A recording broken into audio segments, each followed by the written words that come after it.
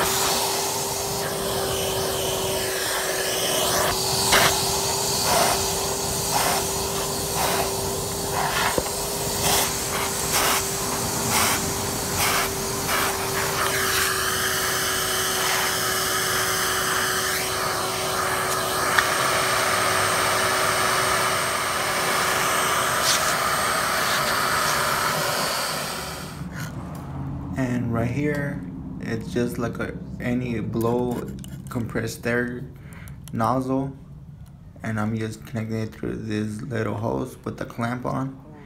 And then in the end of it, there's a little nozzle from the spray gun from the pressure washer, and then it works perfectly. It doesn't leak. Like you see, it does not leak, and it works perfect right away when you pull the trigger. I think it works pretty good, man. And right now it's centered perfectly. What do you guys think? Leave a comment down below.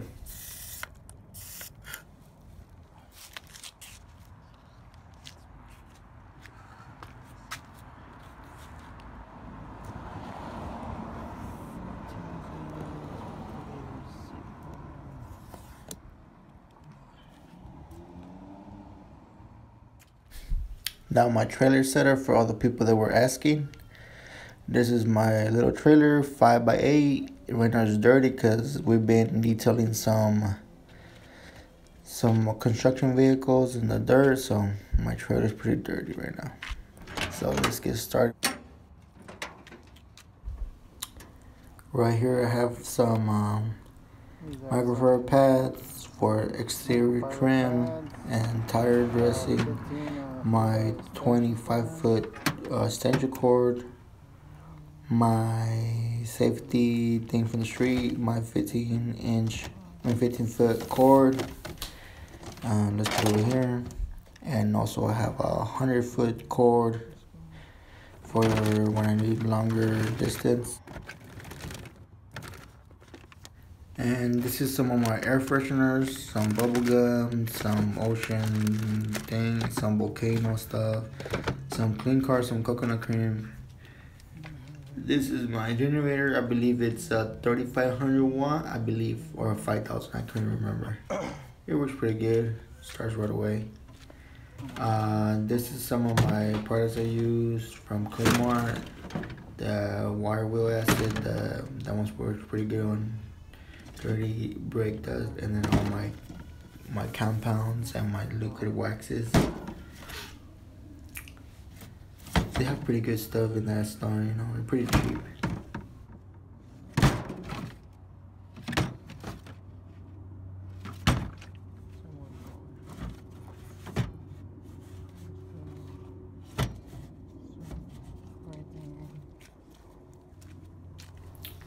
Here we have 2 buckets, one for the rims and one for the body.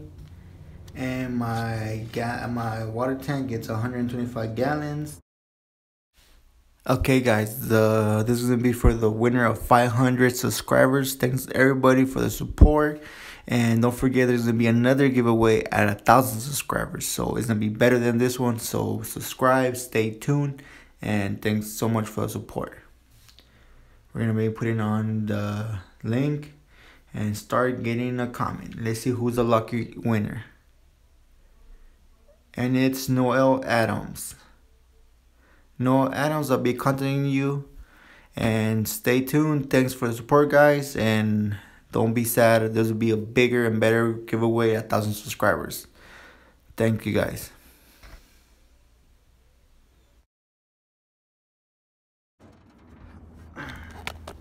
And right here's my 20-foot vacuum hose. Works pretty good. Gives a long distance. All my water bottles that I have all my chemicals on, and all of them are named. I buy them like that in the store for my wires.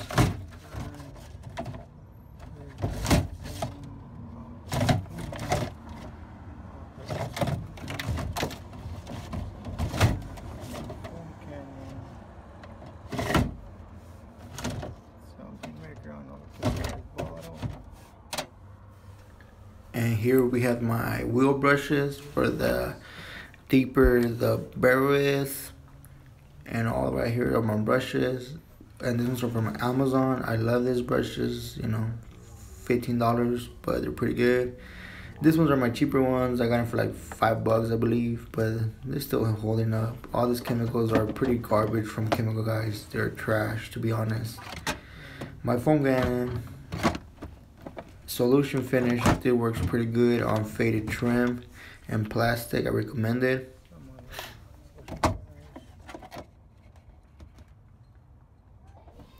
And when it's really cold, I use my glove that covers all the way to my elbow. When when the mornings when it's super cold, I use it. And on my brushes, I put a magnet here from Harbor Freight, and in the back of this things, I put a little metal. But you can see the screw doesn't come all the way through, so it's safe. And just put it back there, and it's perfect. I think it's convenient for me.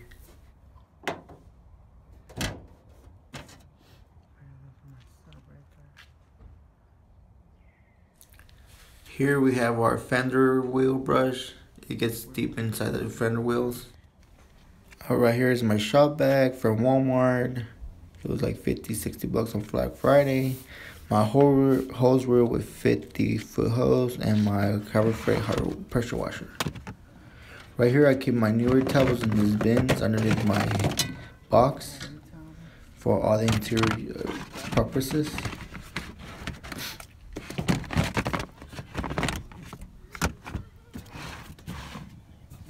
And on this one, I keep all of them for the windows and some for door jambs and rims. And in these veins, they don't really get wet, and so they protect them pretty good. And if you have your own setup, you have to have a two-way. One for the pressure washer and one to fill up your bucket and your bottles. It'll save you time. That's pretty much it for my setup, other than my polishers are over here. I keep a 15mm throw Rupes, some of my pads,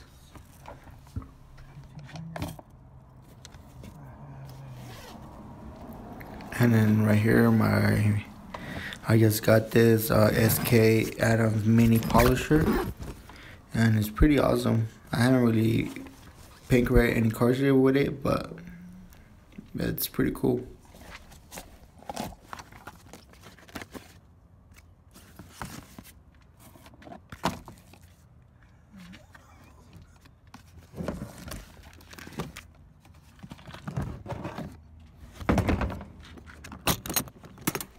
Sorry for all the shaking, but it's hard with one hand.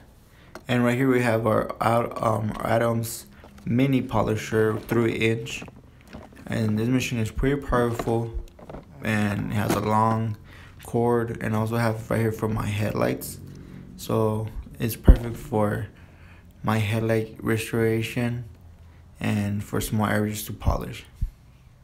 And that's it for all my setup, guys.